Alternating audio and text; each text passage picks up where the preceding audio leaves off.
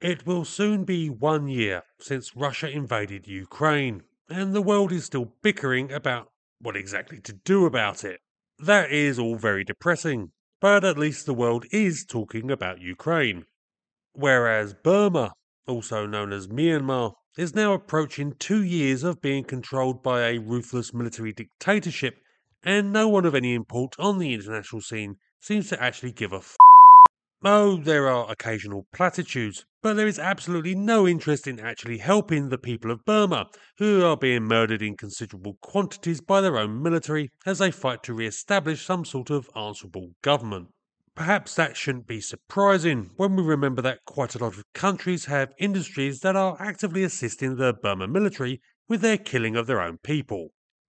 A recent report by the Special Advisory Council on Myanmar has highlighted that Burma's extensive military industry, which notably doesn't export anything, was not just entirely built up with imported equipment and expertise, but continues to be sustained by them despite notional sanctions.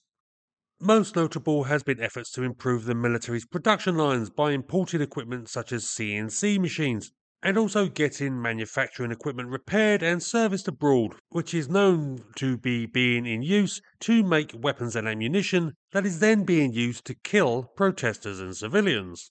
The report highlights that companies in 13 countries are assisting the Burma military in this, with these being located in, amongst others, the United States, France, Russia, China, Israel, Singapore, and India. These support and supply deals are, in the words of Yang He Lee, one of the report's authors and a former UN Special Rapporteur to Myanmar, quote, enabling the Myanmar military, one of the world's worst human rights abusers, to produce many of the weapons it uses to commit daily atrocities against the Myanmar people. Foreign companies and their home states have moral and legal responsibilities to ensure that their products are not facilitating human rights violations against civilians in Myanmar. Failing to do so makes them complicit in the Myanmar military's barbaric crimes. Very true, though I am not going to be holding my breath on anything actually happening. And so the atrocities continue, most notably with airstrikes. In the last couple of weeks alone, there have been strikes reported all across the country that have killed civilians, a tactic that in the least indicates indiscriminate attacks, but looks suspiciously like deliberate targeting. On the 12th of January, the aid group Free Burma Rangers reported that a village was bombed in Karen State, eastern Burma, hitting 2 churches and a school and killing 5 civilians, including a mother and her baby, and injuring 2 more. Just a few days ago in Sagaing province, located in the centre of the country, 15,000 people have had to flee as the Burma army followed up airstrikes on villages with a large-scale offensive that is reported to be burning entire villages in its wake. On top of all this, at least 4 airstrikes have occurred in Chin State in western Burma in the first 2 weeks of this month, killing an unknown number of people and causing hundreds to flee into neighbouring India. Of particular note here is that witnesses claim that the Burmese aircraft had conducted strikes in Indian territory itself, as well as using Indian airspace to make their attack runs on other targets, events that have notably not caused any comment from Delhi. Indeed, this marks a continuation of a pattern, with the Myanmar Air Force already accused of violating the airspaces of neighbouring Thailand and Bangladesh to attack targets.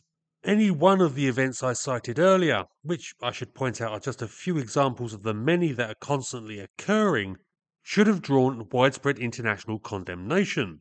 Indeed, in other situations of such blatant brutality, you would get calls and action on establishing a no-fly zone, as occurred in Iraq, or else the supply of at the very least anti-aircraft weapon systems to those under attack, such as we are seeing currently in Ukraine. But the muted reactions in these cases, especially where Burma military aircraft have entered neighbouring countries' airspace, spells out the reality of the situation. Said neighbouring countries are perfectly happy to ignore what is going on and continue to deal with the military junta that runs Burma. And if the report from the Special Advisory Council is even half accurate, which it certainly appears to be, then plenty of other countries are also happy to turn a blind eye and carry on with business as usual. To be honest, I've been involved with Burma for years now, and always known that as a rule of thumb, the international community never really gave much of a shit. But the hand-wringing and wailing over one set of events, while another is utterly ignored, looks to me of a situation not just of indifference, but one of utter hypocrisy.